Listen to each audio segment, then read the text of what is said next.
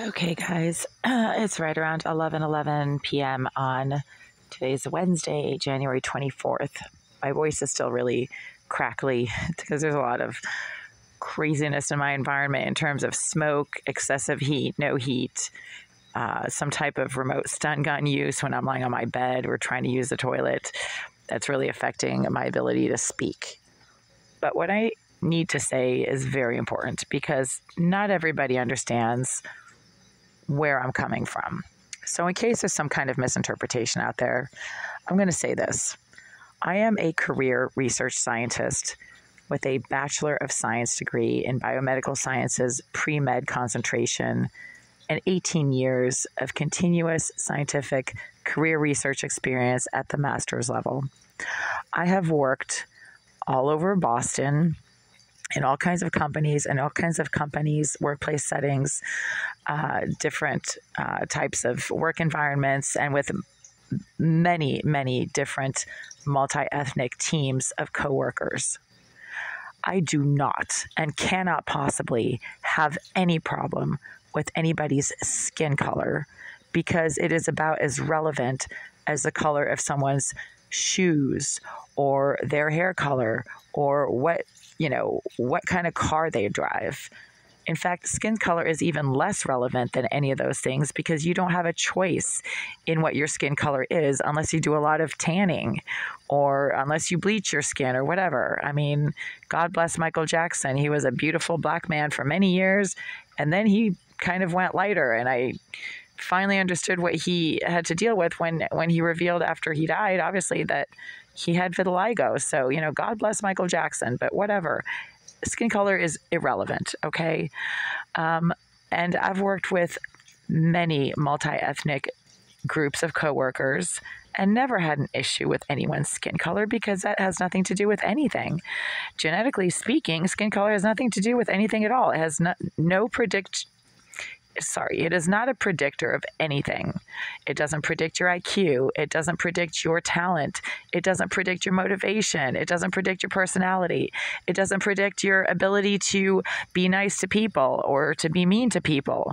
So when I say I have a problem with some of the people in this building complex, I do not have a problem with their skin color. I have a problem with their behavior.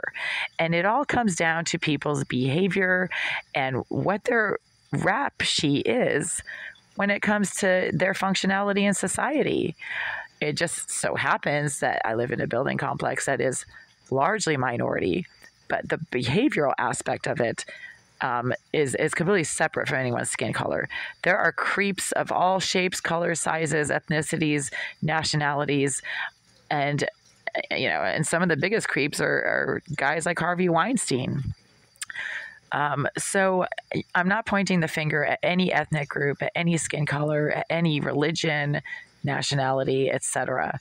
I actually have a multi-ethnic family. I have dated multi-ethnic people. I've never had a problem, with any kind of friendship, connection, coworker relationship with anyone at all. In fact, some of my closest friends have been of other skin colors and other nationalities and other ethnicities. And when I was growing up, I idolized people like Oprah Winfrey, like Michael Jackson, like Eddie Murphy, like Bill Cosby, like Michael Jordan. These were all great African-American superstars of the 80s, and nobody questioned their skin color, certainly not me. I was growing up and admiring these people just like everyone else. And then we had the 90s, and there were even more superstars in the 90s. Janet Jackson, En Vogue was one of my very favorite groups in the 90s. And, on and on. I mean, I could just keep naming names. Right now, one of my very favorite people is Senator Tim Scott. I love Tim Scott.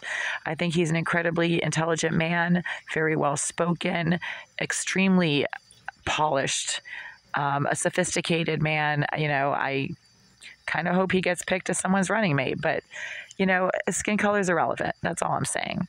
So, yeah, that just needs to be said. And my last official boyfriend was actually half Peruvian and half black. So you do the math on that one. My issue is not with skin color. It never has been. And I have no issue with anyone's skin color. It's with behavior. So, if you think that I have a problem with your skin color, why don't you check your behavior first and try to figure out how your behavior makes you come off to people who don't know you. Okay? Just take a look at your behavior, all right? Because usually that's what people have a problem with.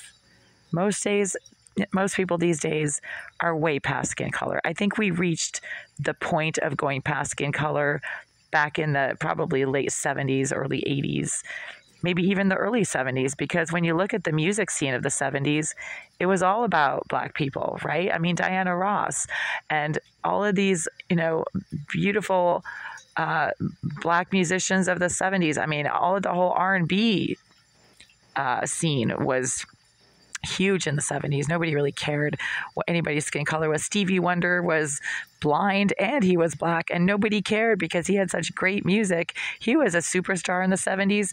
People couldn't care less if he was blind or Black or whatever. Nobody cares now. Stevie Wonder is just an amazing musician and a really great human being. So again, do I have a problem with anyone's skin color? Of course not. I actually worked for Barack Obama's re-election campaign in 2012, and I worked for his campaign for months, not just a few weeks, but months. I truly believed in Barack Obama, and I worked very hard to get him reelected. So there you go. Case closed. End of story.